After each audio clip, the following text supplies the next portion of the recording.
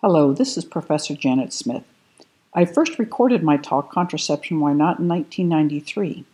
If you told me then that millions of people would listen to this presentation about contraception and the Catholic Church's teaching on human sexuality, I wouldn't have believed it. I've heard wonderful stories about how the talk has changed people's lives and deepened their faith. It makes me a bit sad, though, that although many people have told me, because of my talk, they have welcomed many children into their lives, none of those children have been named Janet. Here we are over 25 years later. The talk has aged better than I have, for the message has only grown more fresh and important as our culture spirals ever more downward into destructive understandings of sexuality. In order to get the message out far and wide, I'm making all my talks available for free. I ask you, my listeners, to reproduce and share this copyrighted work for catechetical and educational purposes. To learn more about how this is to be done, please go to my website, contraceptionwhynot.com. You will find many additional free educational resources there. Thank you. It's really wonderful to be here. I'm actually trying to record a third version of Contraception, Why Not? I'm trying every 5 years to do a new one. All right, so this is a new edition of Contraception, Why Not, the third edition. My talk has been out there for years, and when it was still on video, one of my godsons, Max, told me that when he misses me, he watches my video. He was 8 years old at the time, and he said, you know that video of yours, he says, I think it's called Contractions, Why Not? Right? So that an 8-year-old that's, the oldest of 5 has never heard of contraception. He can tell you what contractions 5 minutes apart and 3 minutes apart mean. And then a couple years later, I went to Trinidad, and I was giving a series of talks in Trinidad, and I was asked about a national problem in Trinidad, and I was asked if I thought rapists should be castrated. And I thought, oh my gosh, I haven't really thought about that issue. I said, obviously, rape's a terrible crime. It deserves a severe penalty, but castration it's mutilation, it's permanent. I said, I've heard there's drugs that can be used to control the sexual desire. Maybe those should be explored. So the next day I'm buying a newspaper in Trinidad, and the headline says, Castrate Rapists. Subtitle says, Drugs can be used to reduce their sex drive, says U.S. professor. My knees really buckled at that point, and I said, I sure hope there's some other U.S. professor in Trinidad this weekend. So I want you to know you can look forward to my 3-part series of talks. Contraception, why not? Contractions, why not? Castration, why not? Tonight I'm going to go through some of what I want to call the contraceptive myths. We're going to be cracking the contraceptive myths here. The pill in 2010 celebrated its 50th birthday. It came out in late 1950s, and people put 1960 as the date of the invention of the pill. Before that was largely the condom and the diaphragm. So the pill was something new. It came on the market in 1960s, and really the culture and the world has never been the same since. Right? The changes that have happened since contraception came on the scene are absolutely epic-making. The subtitle here of Time magazine cover says, so small, so powerful, and so misunderstood. And I hope to give us a lot of understanding about what the pill and other forms of contraceptives have done. First, let's get a notion of what the expectations were, that people thought the changes were going to be unbelievably beneficial results. They thought it was going to ensure sexual freedom, that people were going to be able to have sex whenever they wanted to, and everybody was going to be just unbelievably happy. Right? You're going to have access to sex whenever you wanted to. There were going to be fewer unwed pregnancies. There were going to be fewer abortions. There were going to be better marriages, because you could test many partners. You could have many sexual partners before marriage and pick out the one you like best, or you could cohabit and test out a relationship so you didn't have to rush into marriage to have sex. And within marriage, you could have sex without the fear of pregnancy, so obviously marriages would be better and stronger and more long-lasting. These are the expectations of what contraception would bring. And then, of course, people thought the world was overpopulated, and they thought we were going to be able to control overpopulation by widespread distribution of contraception. Now, these are the contraceptive's real-life consequences, all of which I'm going to at least touch upon tonight. I'm going to demonstrate, I think, that it's been bad for male-female relationships, very bad. It's been bad for the health of women. It facilitates sex outside of marriage, which I think is bad for men, women, children, and the culture. It increases the incidence of sexually transmitted diseases. It leads to unwanted pregnancy and single parenthood. It causes and leads to abortion. It contributes to divorce. It contributes to poverty and social chaos. It's harmful to the environment, and it paves the way for same-sex unions.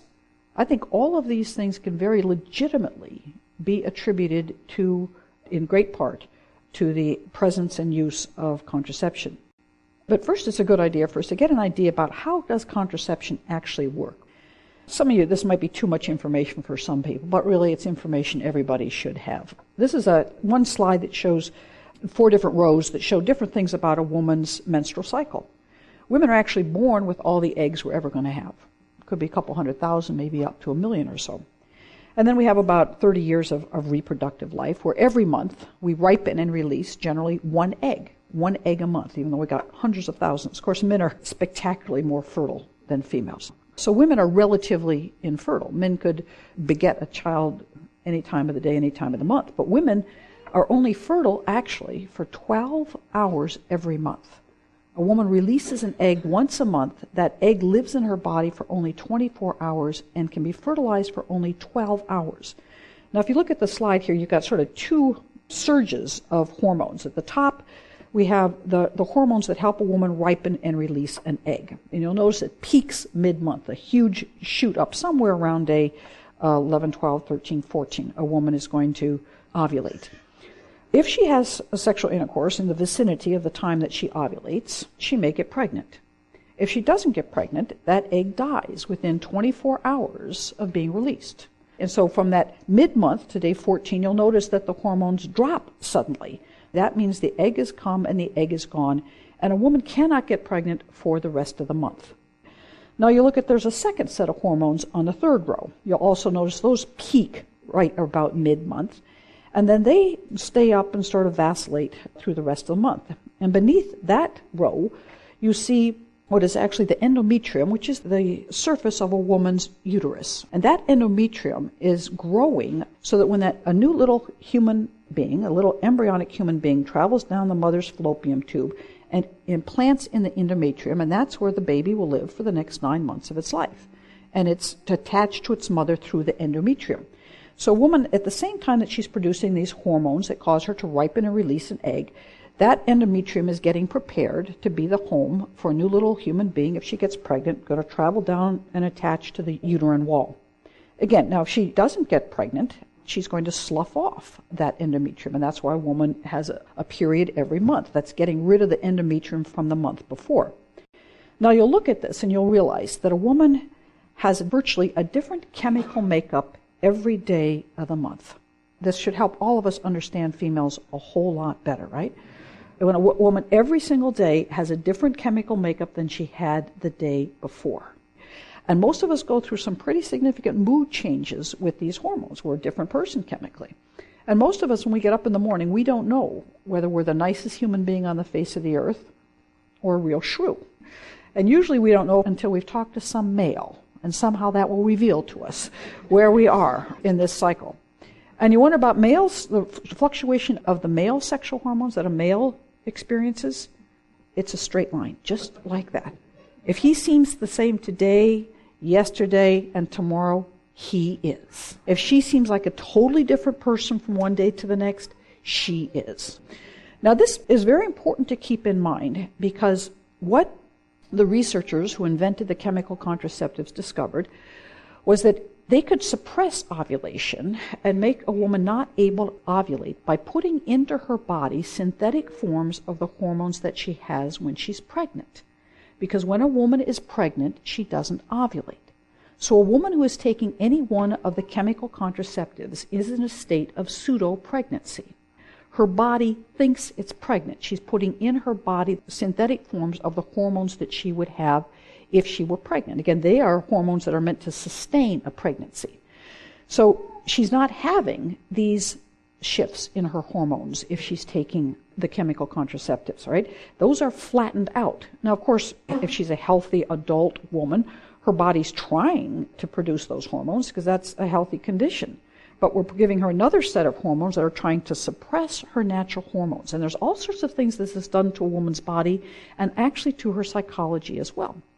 I happen to be a good student of the ancient philosopher Aristotle, and Aristotle always talked about how our senses are designed to perceive the world around us and perceive them accurately.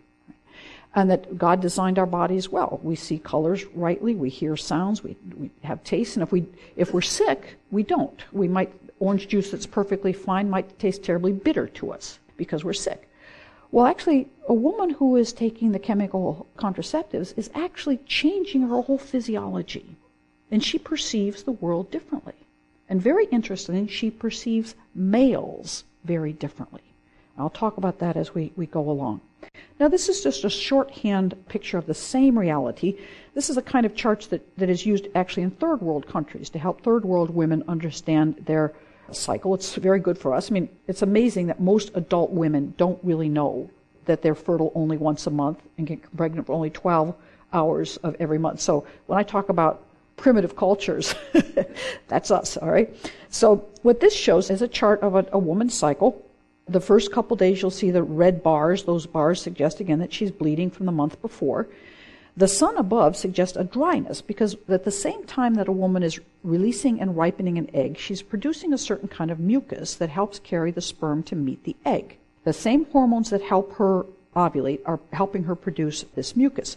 For about the first 9 days of the month, that mucus is not present. She hasn't ovulated yet. But about day 9, 10, 11 of the month, she starts to produce this fertile mucus. That's why we have a rainy little chart up there.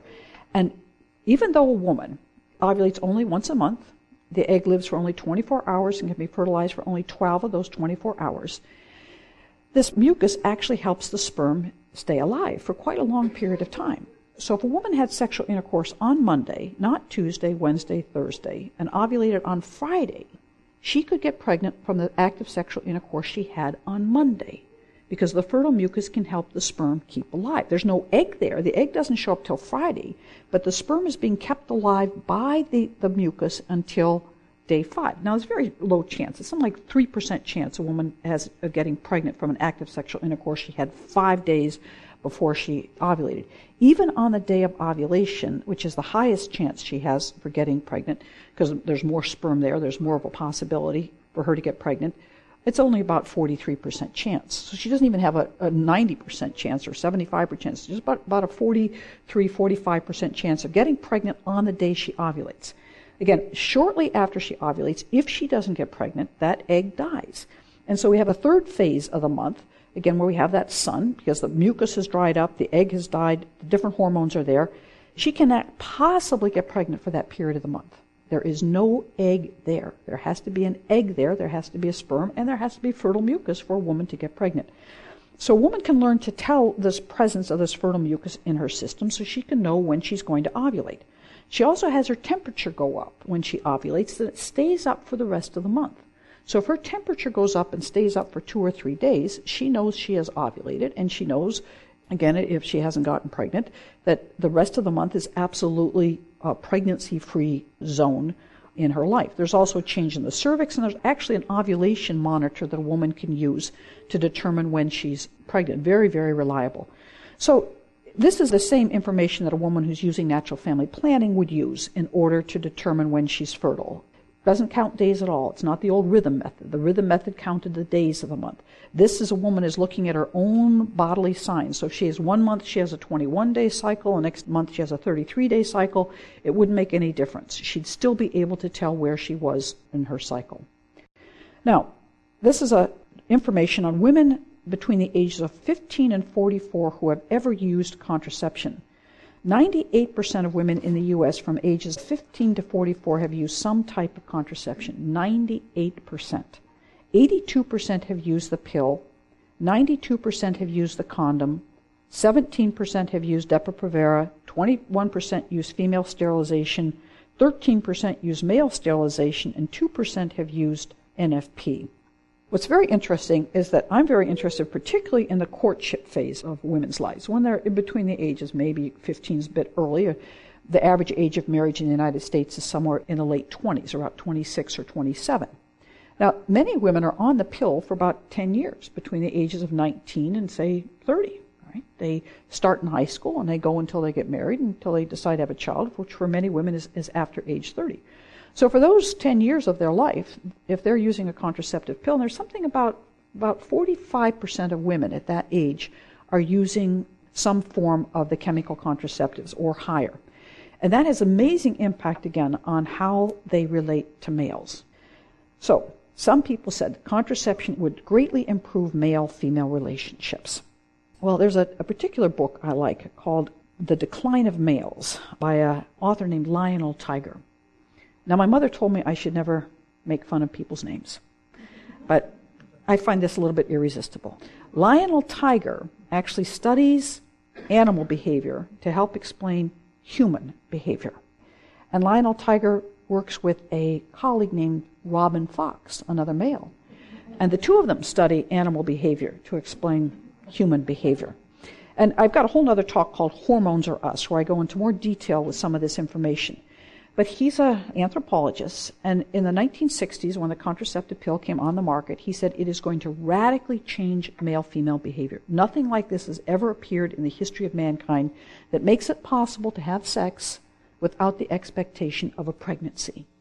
And when human beings do that, male-female relationships are going to change radically. So he has this one story about these monkeys. What he did with his colleagues was he put a tribe of monkeys on an island to observe their sexual behavior. There was an alpha monkey who they named Austin for some reason, and Austin had picked out 3 of the female monkeys to be his exclusive sexual partners. Then they gave shots of Depo-Provera to the 3 females. Austin lost all interest in having sex with those 3 females and began having sex with the other females of the tribe. Then they gave shots of Depo-Provera to all the females, and all the males stopped having sexual intercourse with the females and started acting in a confused and turbulent fashion. Even some suggestion they were engaging with sexual play with each other. They uncontracepted the females, and the males went back to having sexual intercourse with the females.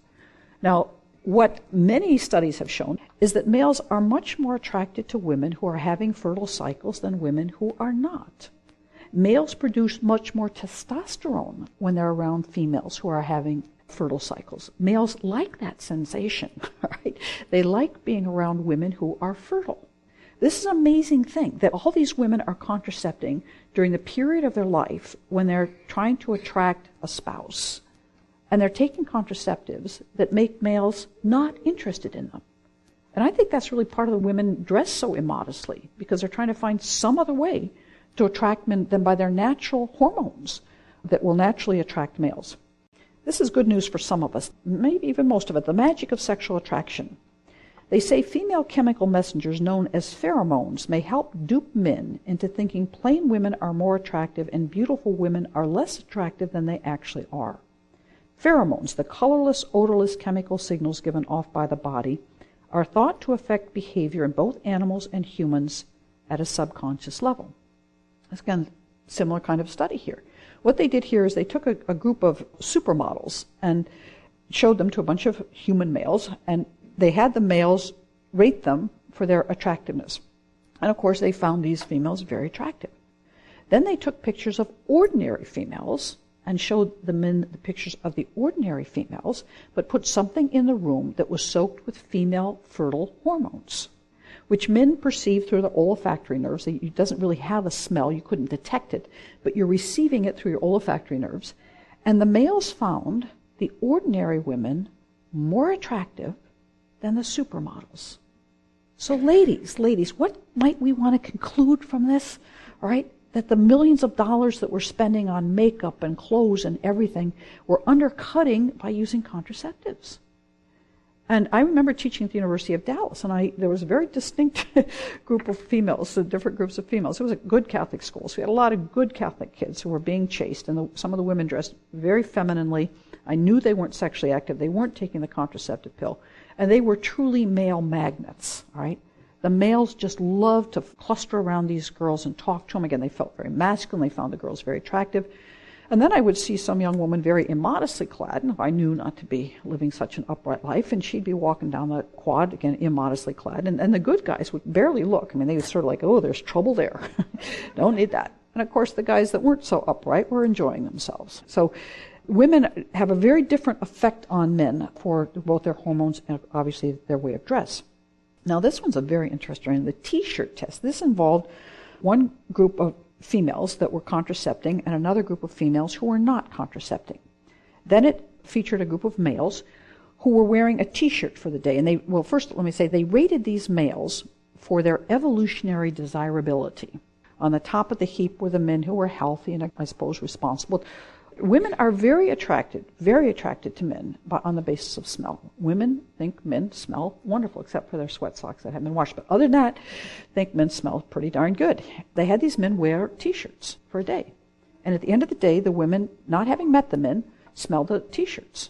They tried to rate the men for which ones they thought they might like to date, just on the basis of the smell of the T-shirt.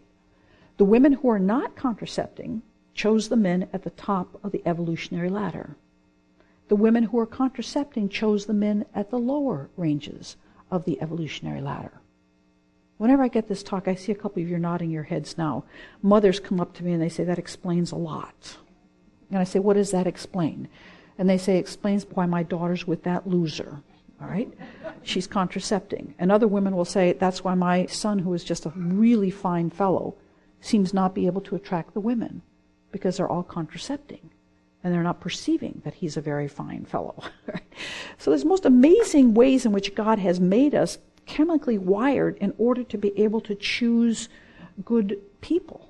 And even there's some studies that seem to suggest, even on the basis of fertility, that when all the natural hormones are working, people are drawn to people that they might have a greater compatibility with for procreating. And that sometimes those who are contracepting choose badly. This is interesting. Taking the pill for the past 40 years has put women off masculine men, says this article in Mail Online. Scientists say the hormones in the oral contraceptive suppress a woman's interest in masculine men and make boyish men more attractive. Although the change occurs for just a few days each month, it may have been highly influential since use of the pill began more than 40 years ago.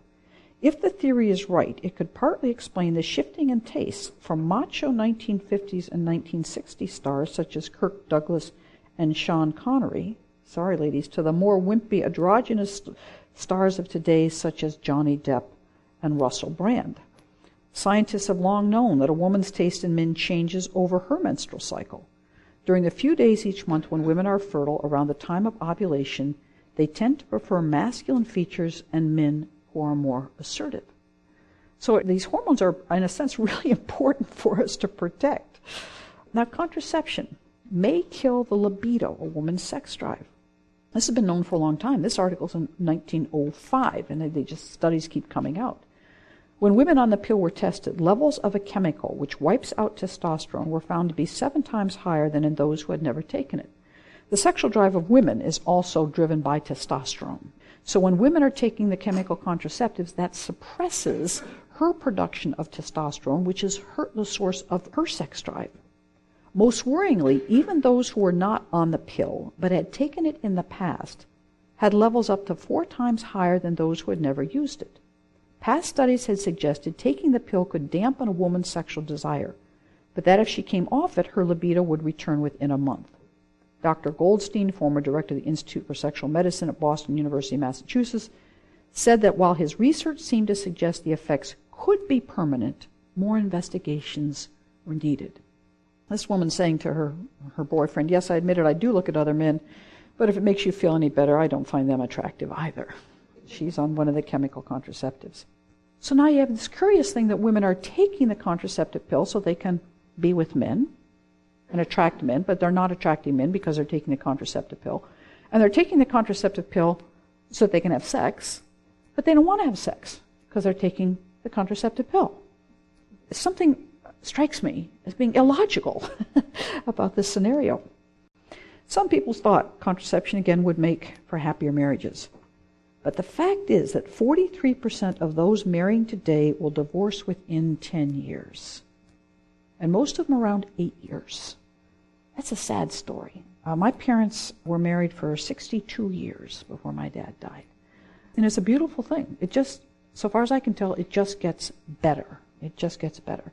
And to be able to have someone around in your aging part of your life, your senior years, is really, it's a gorgeous thing to see that love and that closeness.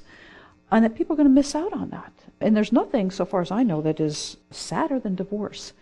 I've had 2 sisters who have been divorced, and kids suffer greatly. We all suffer. I suffer from not seeing my nieces and nephews on holidays. They're always off to see their father.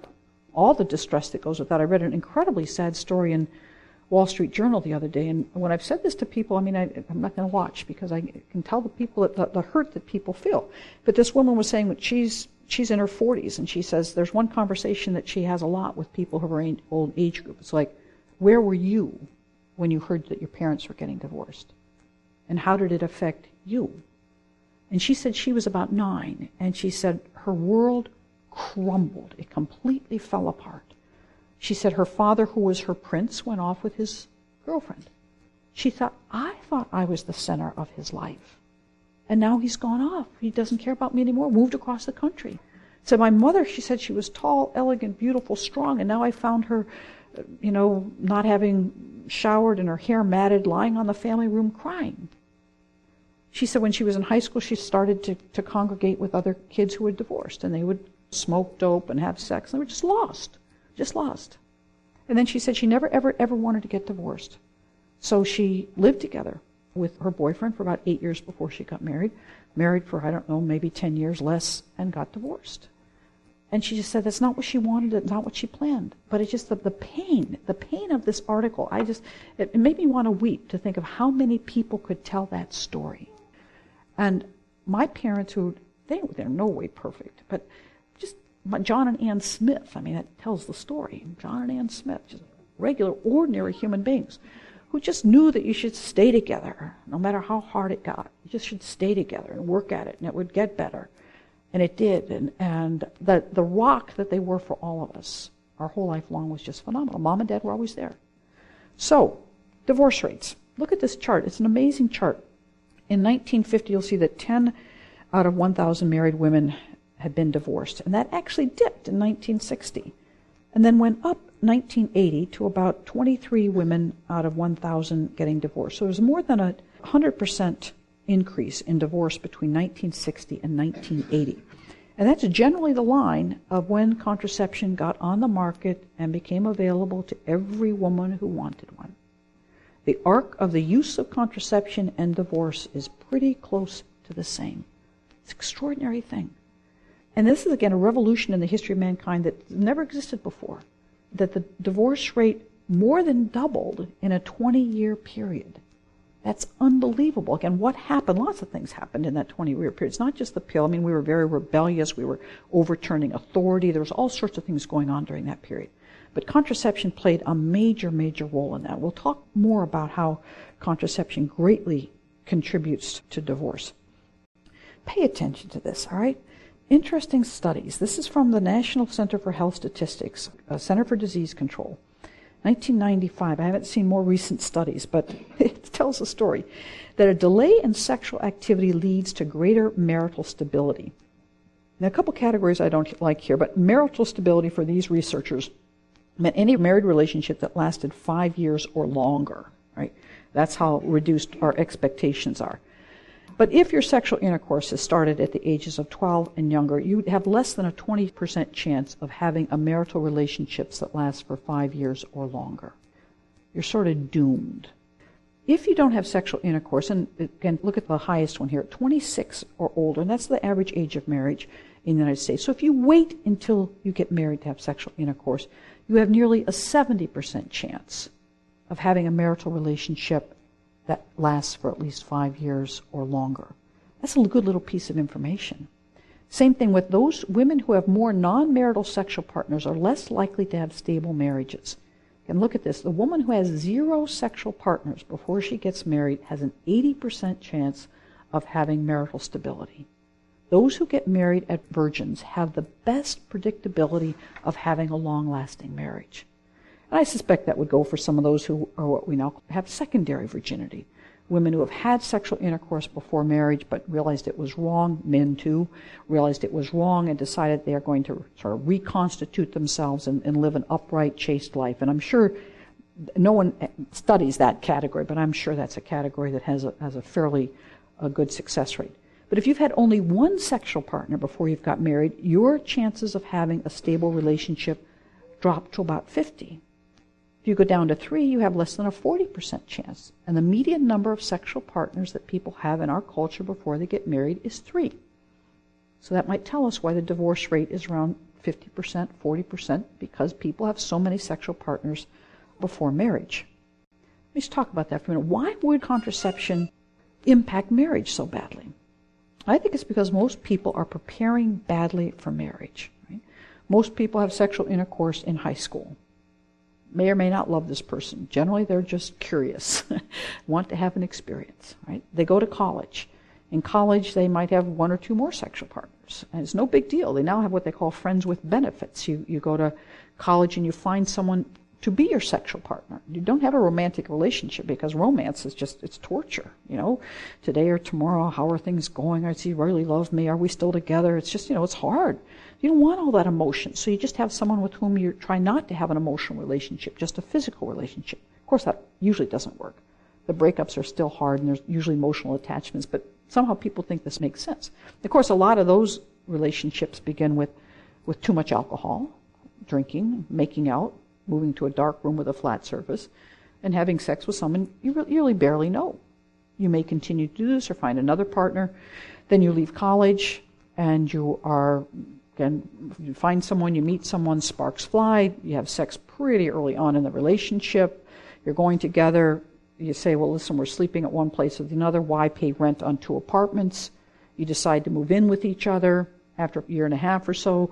You either break up or you say, gee, it's kind of time to get married. The sex is pretty good. We don't fight that much. Why not get married?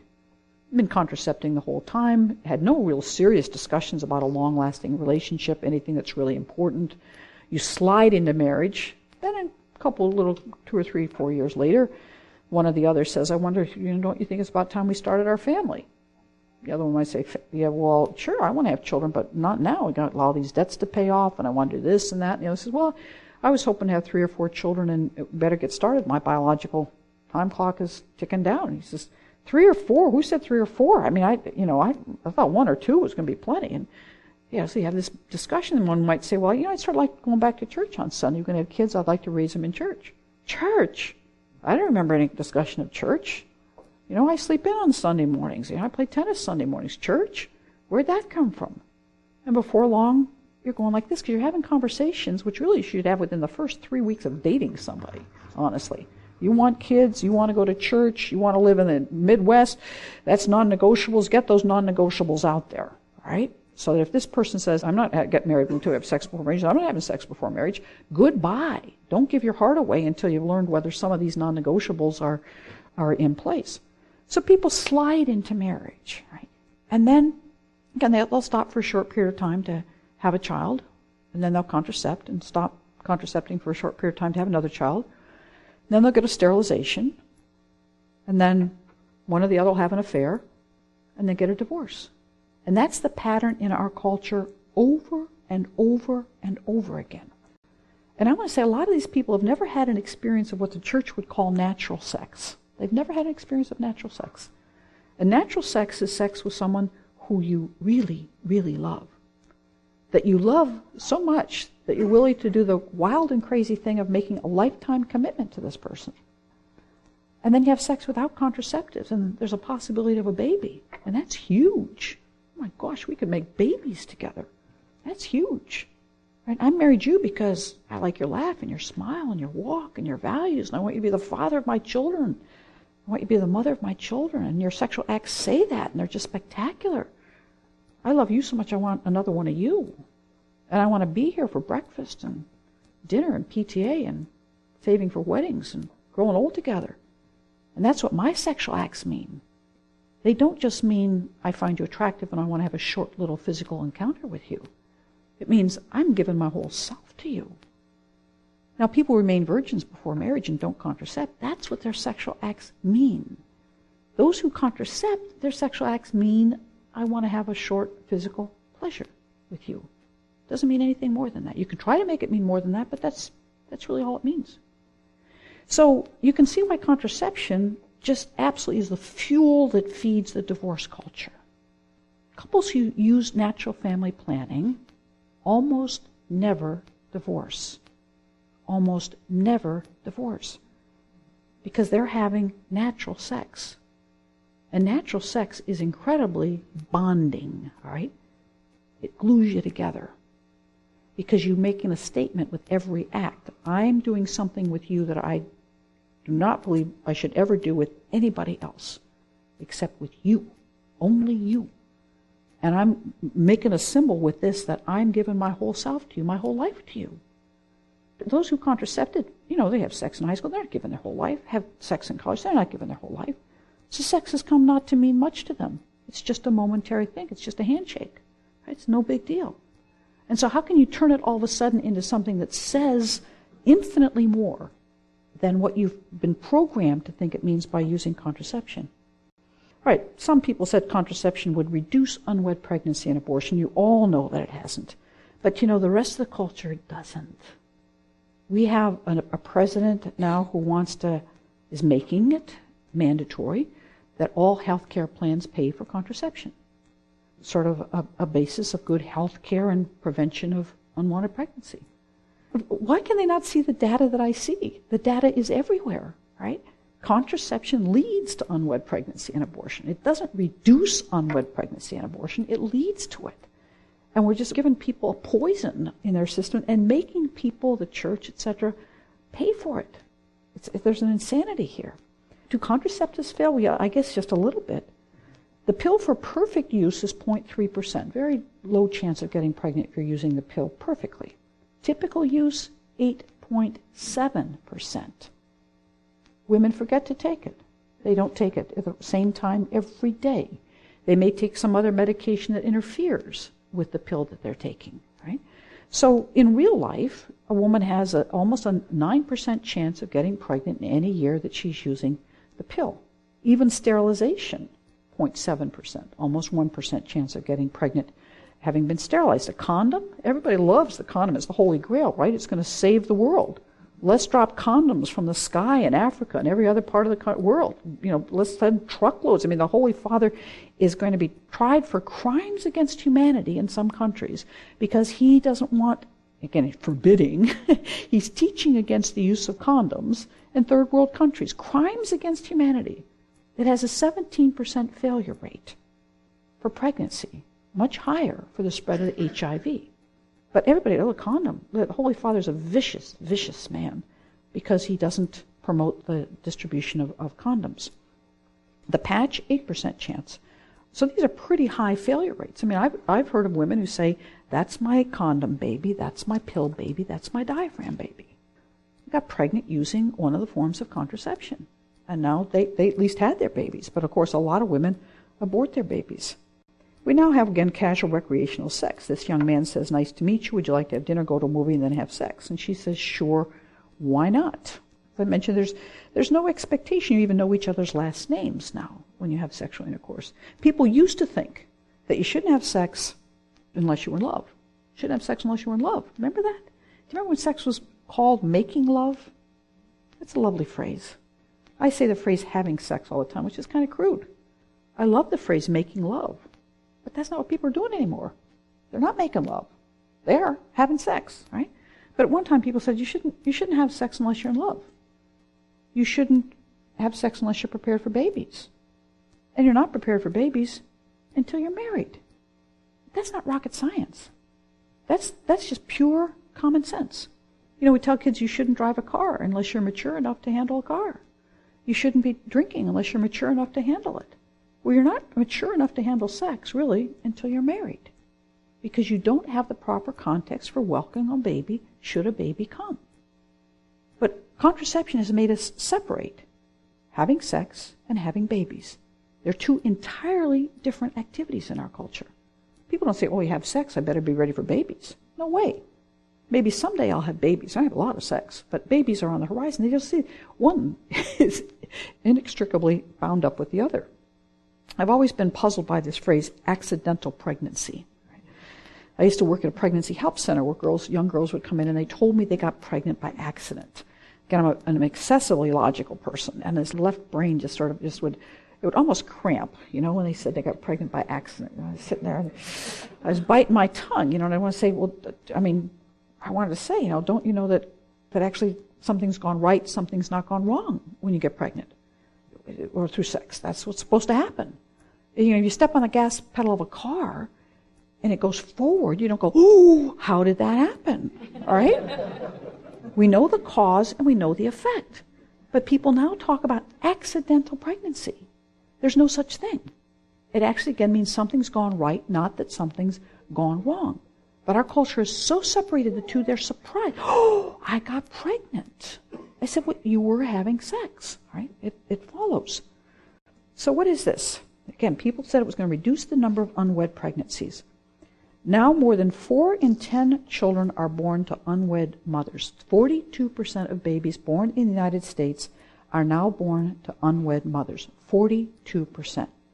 That is internal corrosion that cannot be believed, the effects of this. We hear all about these horrible teachers and how horrible they're doing in school. And I said, how can you teach a kid that comes from a broken home? Some of them are okay, but I've seen it myself.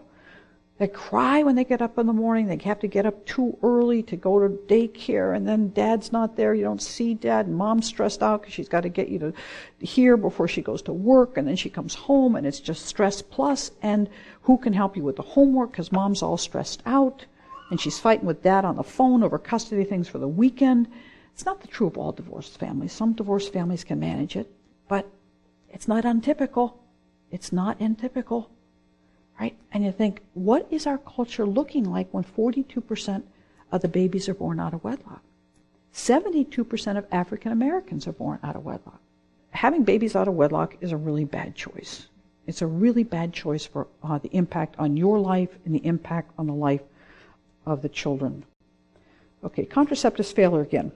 A little more on this. Of all women using the pill for 1 year, somewhere around 8% will experience a pregnancy. All women using the pill for 1 year, 8% will experience a pregnancy. How safe is that? Between 14 and 15% of women who use the condom will become pregnant within a year. A poor cohabiting teenager using the pill has a failure rate of 48%. Teenagers are just as good as taking the pill every day as they are in making their bed and doing their chores and doing their homework. They're just as good as that. And sometimes they want to buy a CD or, a download, how many iTunes. And believe me, if you give it to them free, some of them will sell it, all right? So the chances of helping out these teenagers by dumping more contraceptives at them, I think, is absurd. Get this one. Over 70% of poor cohabiting teenagers using condoms will be pregnant within a year. By contrast, the middle-aged, middle-class married woman has a 6% chance of pregnancy after a year of condom use. So the very people that we might say would be the ones we most want to get contraceptives to are the ones who have an astronomical failure rate with them. So wouldn't it be better to try to give them a little bit of education on the goodness of staying virgins until marriage? Right? They'll have a happy marriage, a long-lasting marriage, financial stability, etc. Teens are doing better. Teens are doing better. There are fewer unwed pregnancies occur to teenagers. It's an amazing thing. Under age of 18, only 7.7% of unwed pregnancies happen to kids under 18. This is going down, all right? Teenagers, may I congratulate you. Teenagers are doing something right. And so it really does seem that some of these abstinence-based programs are actually working, right? You tell kids the truth, they get it. They're not all idiots, right? So the biggest predictors of a kid not having sexual intercourse in high school or college is that they're religious. They love God. They love Jesus. They know what Jesus wants of them. And they also have access to the grace that God gives us. That's the surest predictor. The second predictor is if they want to go to college and complete college. And they say, I've seen other people, they really messed up. I want to get through college so I can wait. I used to see these boys at Dallas. They sort of had blinders on. Think of these blinders. They had a job to do. They had to get through college. Then they could look up around and notice. All right? Now I'm ready. Right? Now I'm ready to get married. All right? I can look up. But not for that while there's those little blinders on because they're saying, I got a task to do. I've got something I got to achieve. So the U.S. teen birth rate fell to a record low in 2009. Let's have it around for the teens, right? Still, more than 400,000 teen girls give birth each year in the United States. teen birth rates have decreased by 37% in the last 2 decades.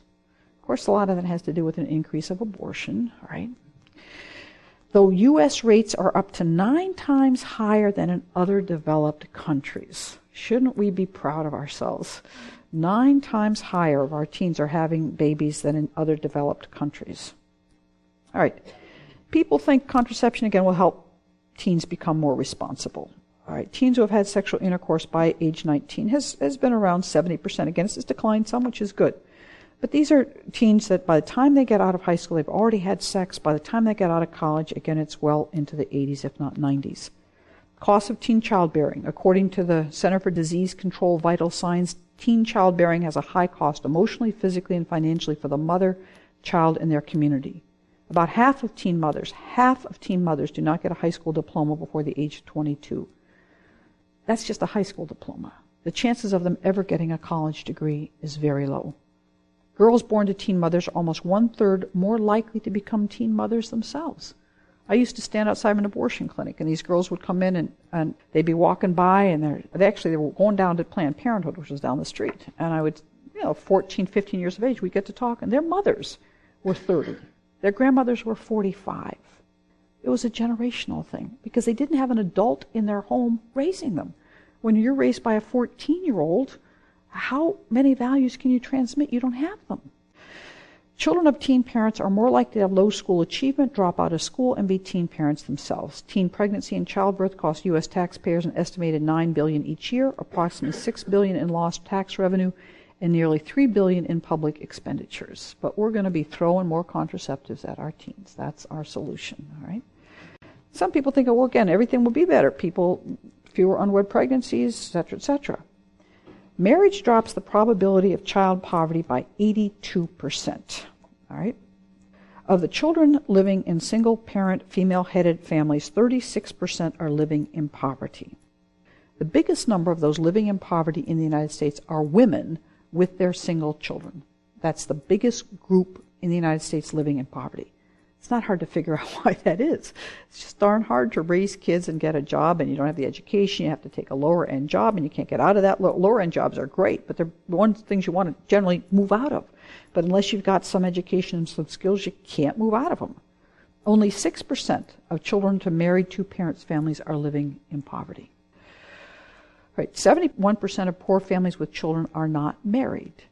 71% of poor families with children are not married. Non-married white families are 7 times more likely to be poor. Only 3% of married families are poor. Only 3% of white families that are married are poor. 21% of non-married families are poor, cohabiting, divorced, single, etc. Non-married black families are 5 times more likely to be poor. Only 7% of black married families are poor. 7%. 35% of non-married families are. Explains a lot. Marriage is a great, great thing for children, parents, the culture. People said it would reduce the number of abortions. Fact is that nearly 85% of the women having abortions are unmarried. Many of the others are divorced or separated. That's no mystery. When an unmarried woman gets pregnant, abortion is a huge, huge temptation.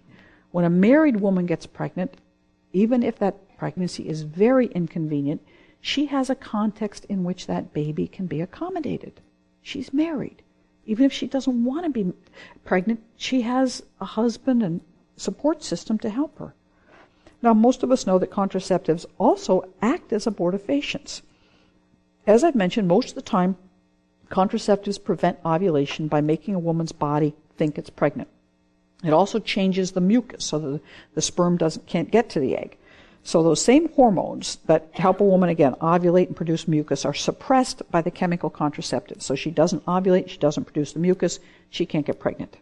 But we have to know that, again, as I said, many times a woman might not take the pill the same time every day. She might be taking some other medication that interferes with the workings of the hormones and the chemical contraceptives, and her own hormones might kick in.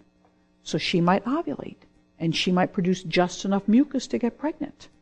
So women using the pill has somewhat a 2 to 10% chance of a breakthrough ovulation. Something like 40 to 50% with Depo-Provera or the patch. that women are still ovulating even though they're using a contraceptive. Now, they may not get pregnant in the more technical sense. They may conceive, and that's really getting pregnant. Again, the sperm goes up the fallopian tube, the egg comes down the fallopian tube, the sperm and the egg meet, they travel down to the endometrium. But again, those hormones that are helping a woman's system prepare for pregnancy are being suppressed by the chemical hormones.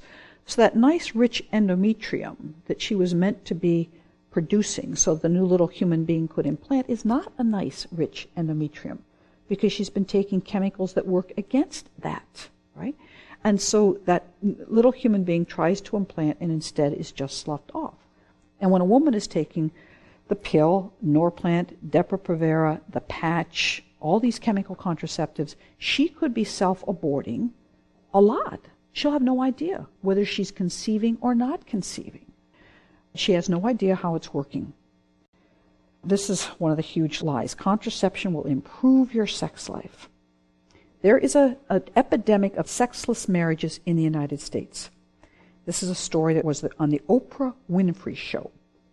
Tom and Deborah are two of the 40 million Americans in sexless marriages. They've been married for 19 years and have 2 teenage kids, but say their sex and intimacy have been reduced to nothing. We kiss, we hug, Tom says. Deborah says she didn't even realize that she and Tom haven't had sex for years. Wife didn't realize she hadn't had sex for years. Between raising kids and working, she says sex feels like work.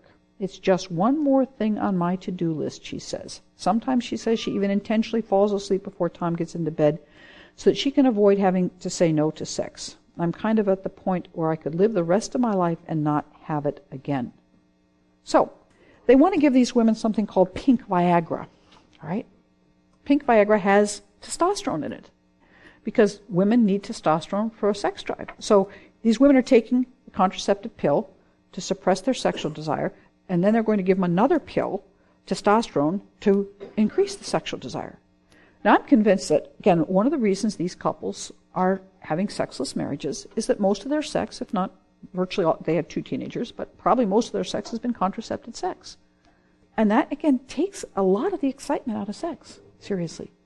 Because having the possibility of a baby, again, is a very exciting possibility. It's a very exciting possibility. Again, I give myself to you like I give myself to no other. But if people have been contracepting before marriage, sex doesn't mean much. Again, how when you get married do you turn it into this huge expression of love when it was just an expression of desire for a short physical encounter before marriage? How do you turn it into something spectacular after marriage? Now, some people say, well, these people are both working and they're tired and that's why they're not having sex. Well, I happen to have an amazing number of friends who have a lot of children, 5, 6, 7, 8, 9, 10, 11 children. They homeschool these kids. And I want to tell you, they're tired. They know what fatigue is. But that doesn't seem to impact their sexual lives, all right? They're going quite fine, all right? They express quite satisfaction. Again, NFP couple talking about it in the couple-to-couple newsletter. He says the biggest surprise when they started using NFP is what started to happen in our marriage after we started using NFP. I started to feel more in sync with Monica. By that, I mean we wanted to have sex around the same time. We also started to enjoy our sex life a lot more. Monica was more responsive and she was in the mood more often. I found that after using NFP, we were having sex more frequently. In fact, I read a research study that showed that this is common for couples who use NFP. A man is in a household with a woman who's having fertile cycles, right? He's producing more testosterone. She has sexual desires. It's going to go better. So you want to say, I'm waiting for the Time magazine cover that says, have better sex. Wait till marriage to have sex. Don't use contraception, all right? And go to church, right? Those are almost, it's the guarantee for a much better sex life than other people are having.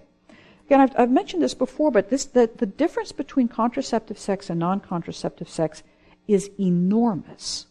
We have this one picture of this couple who are dancing. They're very sensuous, but they're anonymous, no faces. And that's basically saying, I want to have sex with you. It means almost nothing. We could make a long list. We shouldn't do it. We shouldn't even begin to do it. We could make a long list of people we'd like to have sex with. Don't do it. But we could. But now start making a list of people you're willing to have children with. Make that list. That's an incredibly short list, right? And that's what non-contraceptive sex says.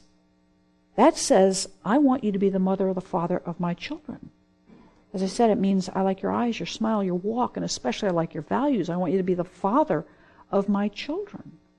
I want you to be the mother of my children. That's the most important thing for us. We want to be good parents. And if we want to be good parents, we have to have a spouse that's going to be a good parent. And that's what non-contraceptive sex says to someone.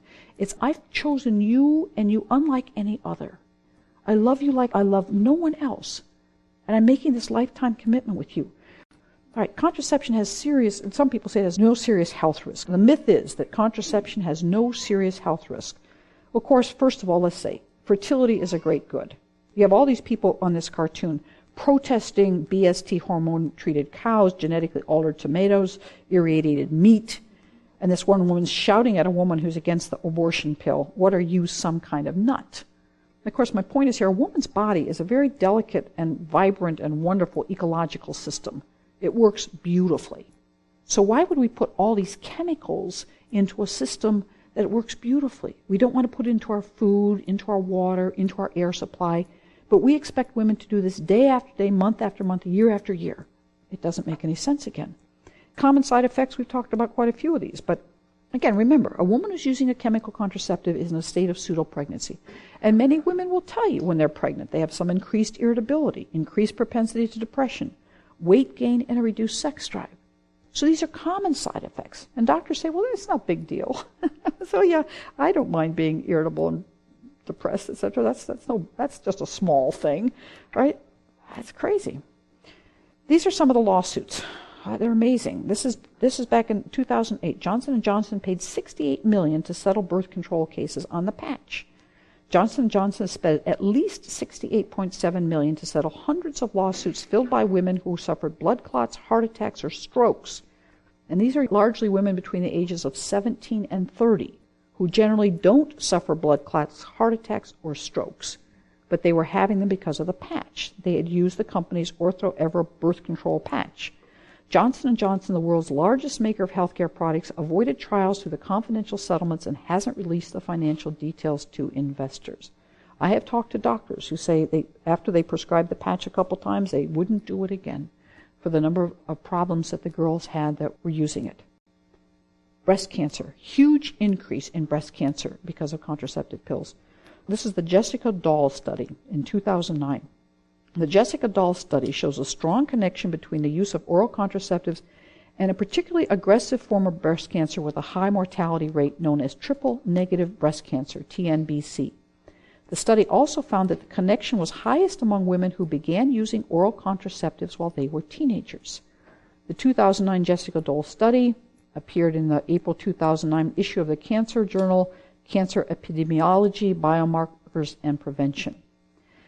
The research showed that women who start using oral contraceptives before the age of 18 multiply their risk of TNBC by 3.7 times. Recent users of oral contraceptives within the last 1 to 5 years multiply their risk by 4.2 times. The reason for this is that a woman's breast doesn't really totally mature until she's in her early 20s, right? And if she starts taking the contraceptive pill in her teen years, in a sense, she's arrested the development of her breast because, especially with, say, one reason abortion, let's do it this way, the reason abortion leads to breast cancer is because, again, when a woman gets pregnant, her breast is working to become a breast that will produce milk. And the cells of her breast mature. They become very different cells. And they actually become very resistant to breast cancer.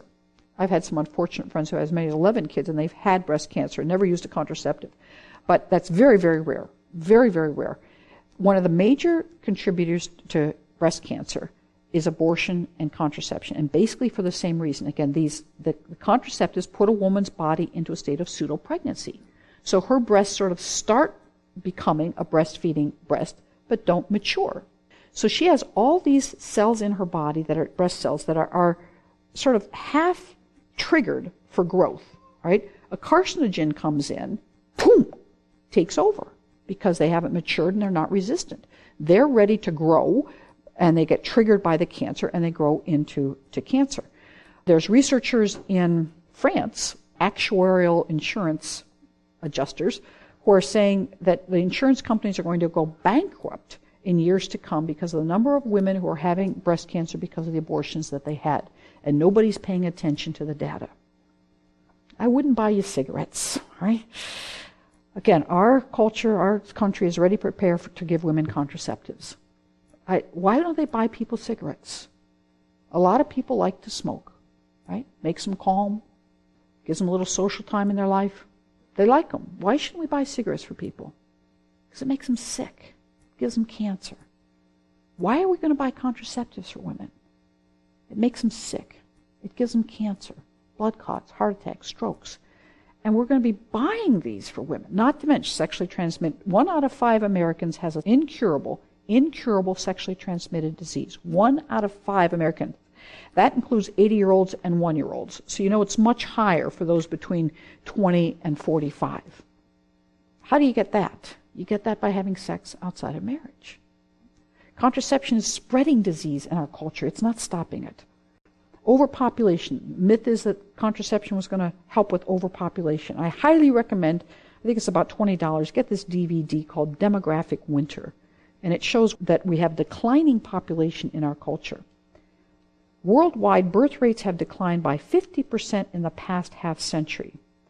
There are now 59 nations with 44% of the world's population with below replacement rates.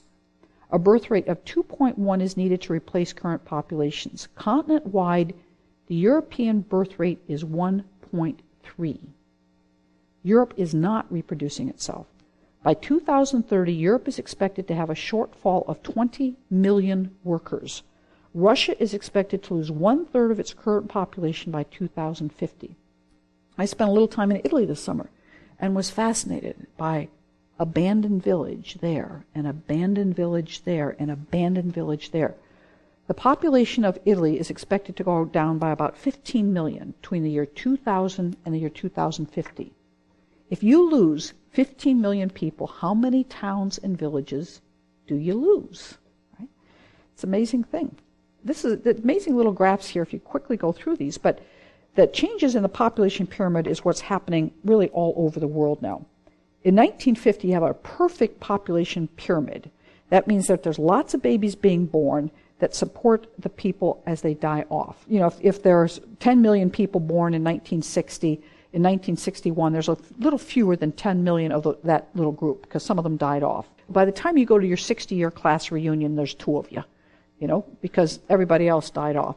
So, and that's the way it's supposed to be. A lot of people born, and then some people, and the people on the bottom take care of the people on the top, right? So what happened in 2010, which we're right about now, this is Japan, you can see that they don't have very many people on the bottom, 13.2% on the bottom, 16.3% are sort of between the ages of 10 and the age of 60, and now 23% are over 60. The people in the middle, the 63%, are taking care of the 13.2 and the 23.1. Then by the year 2050, they're only going to have 8.6% in that little category coming up, and that's just going to get smaller, right? And you have 39% over 60 and the 50% in the between taking care of the ones on the top and the ones on the bottom. And it's just going to get worse. So this is what is happening, is that worldwide we have this declining birth rate and an aging population. And this is a bit of incredible news.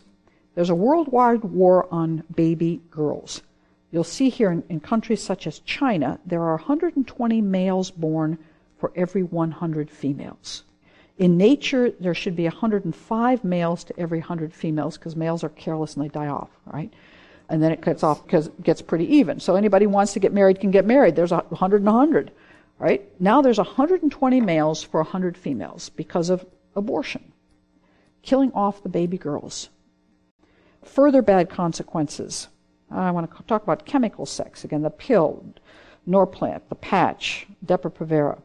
What kind of carbon footprint do these leave? I mean, nobody predicted the effect on the environment. But the effect on the environment of contraceptives has got to be huge. We have these incredible deformity in fish. This is an incredible study done in Boulder, Colorado. Fish evidently have flexible gender. If you put enough female hormones into a male fish, it will become a female fish. So in the Boulder, Colorado River, they did a test of fish that were above stream of a sewage plant and below stream of a sewage plant. And those above stream in the sewage plant had about a 50% male and female. The fish samplings results on Boulder Creek were also disturbing. Just below the sewage plant outflow pipe, the team collected 101 females, 12 males, and 10 intersex fish. Upstream of the sewage plant outflow, the team found 42 females, 37 males, and 0 intersex fish. Fish are changing gender because there's too much estrogen in the water supply. That estrogen comes from contraceptives and from plastics. Wonder what they're doing to us. Wonder what they're doing to human beings. This is happening all over the world. There's stories, London, Africa, all over the world. They have stories of fish that are changing their gender. No one expected gay marriages. But once you say that sex doesn't have to have a procreative purpose, right? That sex is just for pleasure, why can't anybody have sex with anybody? And I mean anybody. What limits do we have? If sex is just about pleasure, who is going to put any limits on it? Right? Males should be friends with males. Males can love another male intensely. Women can love another female intensely. A father can love his daughter intensely. He should. A mother should love her son intensely. But sex should have nothing to do with it. There's only 2% of males who identify as homosexual in our culture. About 1.4 women identify as lesbians. Why is it that the whole culture has decided that it's perfectly natural to be male homosexual or female homosexual? I think it's because everybody's contracepting. And they say, if I'm having sex without any procreative possibilities, and I'm not married, and I don't have it with you, why can't anybody do whatever they want? Right? And I think it's one of the unexpected consequences of what happened when we became a contraceptive culture. This is the biggest lie of all. People say that sex is just sex. It's just a powerful physical pleasure. But the fact is, sex is for making love and making babies. That's what it's for. And our culture has forgotten that. They think it's just for having pleasure. God is love. God created the whole universe out of love. He wants everybody to be a lover. And he wants the love between male and female, it's not good that man should be alone, to be procreative. Be fruitful and multiply and fill the earth. What was the first commandment that God gave mankind? What did he tell us to do? What were we going to do in paradise? Right? We didn't have to make our own food. Everything was there. But he said, be fruitful and multiply and fill the earth. That's what man's supposed to do. That's our first job. Everything else is supposed to help us do that job. That's what God said. Be fruitful and multiply and fill the earth. He can't say that to Joe and Tim. And he can't say it to Sally and Ruth. They can't be fruitful and multiply and fill the earth. Right? But Adam and Eve can. And that's what he told us to do. Humanae Vitae came out in 1968. It taught the church's teaching on contraception. Beautiful document. Everybody should read it. It's not that hard. Everybody should read it. In 1960, only 66% of Catholics did not contracept. By 1995, and actually much earlier, 80% of Catholics were contracepting at any given time. Catholics contracept at the same rate as the rest of the population. Father John told us why. Priests weren't taught in the seminary not to teach against it. Now they're being taught. And things I hope are going to change. Because I think when Catholics, just like teenagers, when they hear the truth, they recognize it, right? They're ready to live by it. Pope Paul VI said in Humanae Vitae that if contraception became common, there would be a general lowering of morality. There would be less respect for women. There would be coercive control by governments over sexuality, and we would start to treat our bodies like machines. Anybody notice these things in the last 40 years? Reasons to condemn contraception. The church says it's a violation of a good woman's physical and psychological health. We've already seen a lot of that. It's an impediment to the total self-giving of spousal love. We've talked a lot about that, actually. We haven't talked so much about it being a rejection of God as the creator of new life. Let's take a look a little bit at this. Impediment to total self-giving. God's plan was that, again, that the day that a woman got the first positive pregnancy test was going to be, darling, we're starting our family, right? Euphoria all around. Babies are bonding. It requires 23 male chromosomes, 23 female chromosomes, 46 chromosomes that make a new human being that would not have existed on the face of the earth unless these two people, we hope, made love. God's a lover, and he wanted every baby born into a relationship that was bonded by love and that welcomed new life. God, out of love, creates new life. He made male and female so that out of love, they would make new life. And they would be like God. God is an unconditional lover. And he wanted the spouses to be an unconditional lovers of each other and of their children. This slide's incredibly important. God creates each and every human soul. This is very important. The sperm does not have a human soul. The egg does not have a human soul. When sperm meets egg, where does that soul come from? A sperm is mortal.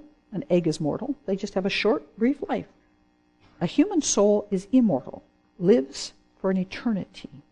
Sperm meets egg. God has to create that new human soul. It's much worth thinking about yourself and really about everybody else. That God created the soul of every human being individually and said, I want this one to exist, and I want this one to be with me for an eternity. God wants every human being to exist for an eternity. God made your soul individually. It's not like he has a whole warehouse of souls that he's waiting for the next sperm and egg to meet, and it just comes down a conveyor belt and pops in. Documents of the church talk about spouses as being co-creators with God, cooperators with God in the creation of a new human life. The male provides the sperm, the female provides the egg, and God provides the soul. And he wants that to be in a loving relationship where that baby is accepted as a gift from God and say, thank you for this gift. We're going to do our best to send this kid towards you. That's what we're going to do. Contraception puts a barrier between the sperm and the egg and God. It's saying we want to have sex on our terms. You made us fertile just for that short period of the month, but we're going to make sure that period is also infertile because we want to have sex on our terms. Instead of saying, God, if we have sex during that fertile time, we're going to accept any baby that you send us. Now, the church talks about responsible parenting. Right? This is a little old woman who lived in her shoes. She had so many children, she didn't know what to do. God doesn't want people to keel over dead having kids. Right? He wants you to raise the children that you can raise well. Right? It's always demanding. 1's incredibly demanding. 2's incredibly demanding. 3, they tells me a little bit easier than 1 and 2. They tell me 4 is a whole lot easier than 1, 2, and 3. Someone told me after a certain point, 5, she said, it doesn't matter. They just keep coming, and you've reached a degree of chaos from which you can't recover. And but you don't want them all at once, and sometimes you need a breather. All right, you're tired, you're stressed, finances are short. But it's not necessarily that it gets all that harder. Number 3 starts entertaining 1 and 2. 1 and 2 entertain number 3. You get better at parents, you get more organized, and things start happening. But there are lots of times when people might have to push the pause button, say not for another year, 2 years, whenever. Just push the pause button. Church says that's fine. That's fine. Natural family planning works really well. Go ahead and do that. So it works. It works every bit or better than any form of contraception. That's not why it's great. That's not why it's moral, but it's good to know. Pregnancy rates of couples using NFP have depended on the motivation of couples. Increasingly, studies show that rates equivalent to those with other contraceptive methods are readily achieved in the developed and developing worlds. Indeed, a study of 19,843 poor women in India had a pregnancy rate approaching 0. Natural family planning is cheap, efficient, without side effects, and may be particularly acceptable to and efficacious among people in areas of poverty. Nearly 20,000 poor women in India had a pregnancy rate approaching 0 using NFP. Do you know who teaches them NFP? Mother Teresa's nuns. 1/3 were Muslim, 1/3 were Hindu, and 1/3 were Christian. Benefits of NFP: no bad physical side effects.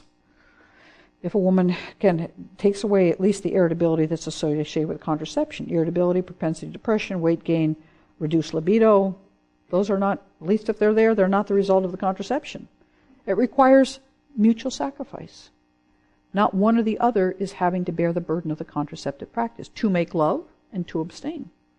It enhances communication between spouses and strengthens marriages.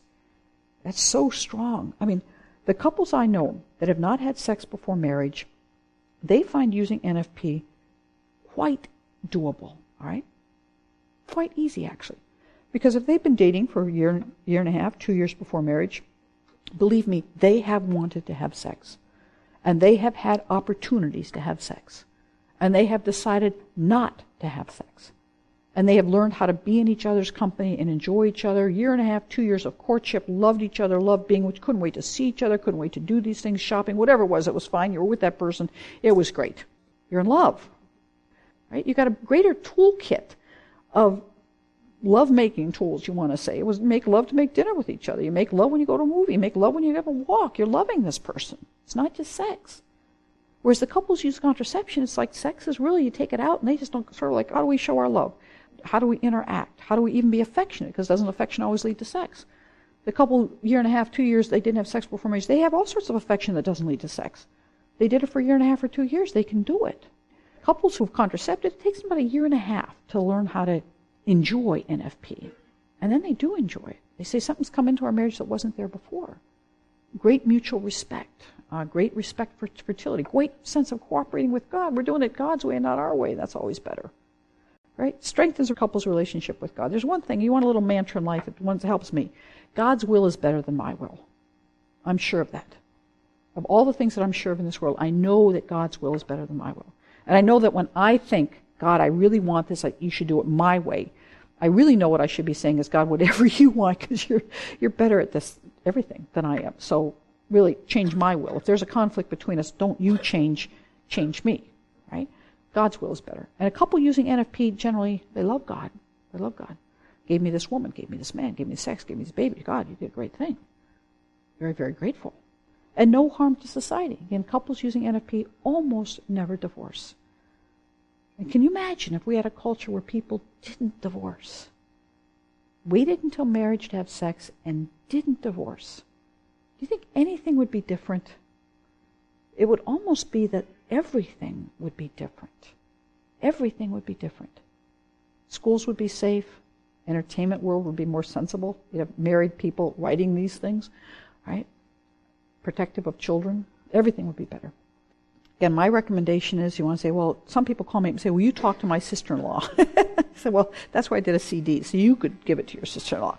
Right? So get a couple CDs and just put them in your car, in your teenager's bedroom. And for Mother's Day, ask your daughter to listen to this or your son to listen to it. For Father's Day, say, I don't want anything for Father's Day. Just listen to the CD and talk to me. Right?